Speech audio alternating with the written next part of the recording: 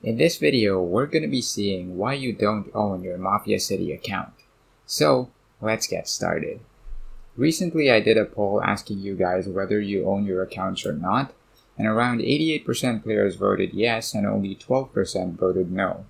Then I did a second poll asking the same question but in a slightly different way. I asked who owns your account, and this time only 65% players voted that they own their accounts, while 31% voted that Yotta Games does. So in this video, we're going to find out the correct answer to that question.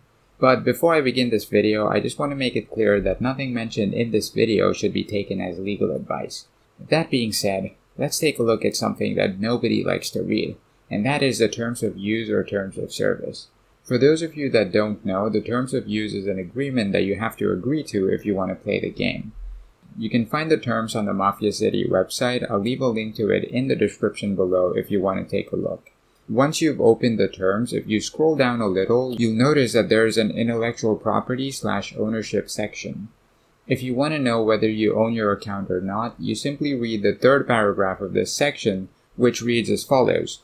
You acknowledge that you do not acquire any ownership rights by using the service or by accessing any materials posted on the service by Yotta Games or any derivative works thereof.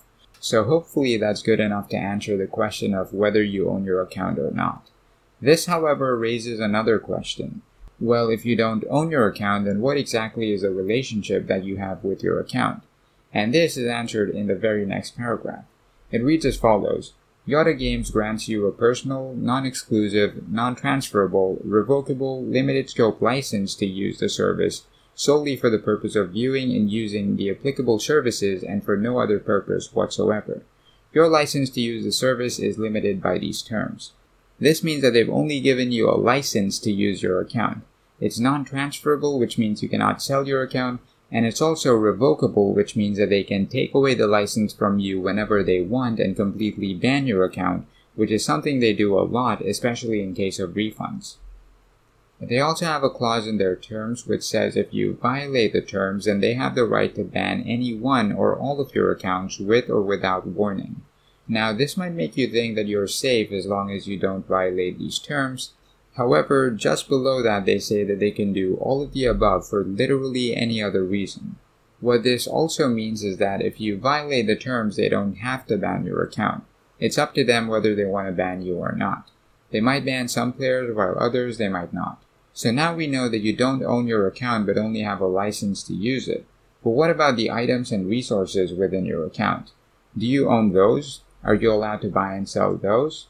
Now I know it might seem like a strange question because if you don't own your account, then how can you possibly own the items inside your account? However, there are a few games out there where you can actually own and sell in-game items that you obtain from the game for real money. If you want me to make a post about these type of games, let me know in the comments down below. To know whether you own your items and whether you can sell them or not, you'd want to scroll down a little further to the section where they talk about virtual currency. It says that you cannot purchase, sell, or exchange virtual currency outside the service. So buying and selling resources or packs outside the game isn't allowed. So this probably also applies to bots, since buying bots is just an indirect way of buying resources. It also says that Yotta Games has a right to modify and eliminate virtual currency whenever it wants. So if there's a glitch that gives you a ton of gold and other items in the game and you use all of these items and gold immediately, they can still eliminate all of the items and gold that you received through this glitch by making your balance go negative. If you've played the game long enough, then you've probably seen this happen before. So basically, if you make a mistake, then you have to pay, and if they make a mistake, then you have to pay. If you're liking this video so far, then be sure to scroll down and hit that like button, and if you're not liking it, then hit the dislike button, because both of those help the channel tremendously. There's also another paragraph in the terms which says that you cannot use the game to do a bunch of different things, including publicly informing members about bots, exploits, or bugs which give players an unfair advantage. So this means that within the game you cannot talk about bots, exploits, bugs, buying and selling resources or accounts, etc. If you do so, there's a risk that your account might get permanently banned, even if you were saying it just as a joke.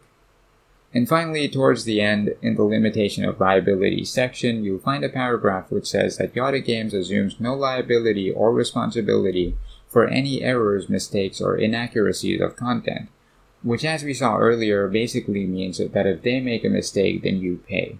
If they give you some misleading information about a pack which makes you buy it, then it's not their problem, it's yours. Also, if their servers get hacked and if any of your information is leaked, then they're again not liable for it. It's not their problem if the servers go down and you get zeroed, and it's again not their problem if you suffer any losses because of misleading info in the game. So those were a few things that I wanted to cover in this video.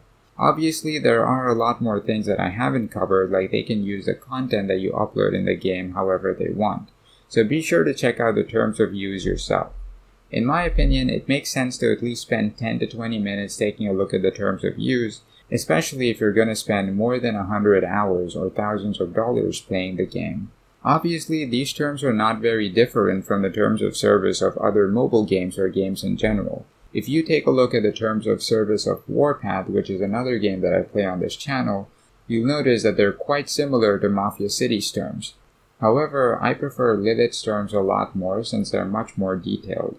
I'll leave a link to the terms of service of Warpath as well in the description below. So go ahead and take a look at the terms yourself and let me know if you want me to make a video about how you can own items in games. Before I end this video, I'd like to thank all of my patrons for the support. If you want to support me, there's a link to my Patreon in the description below. So that's all I have for you guys in this video.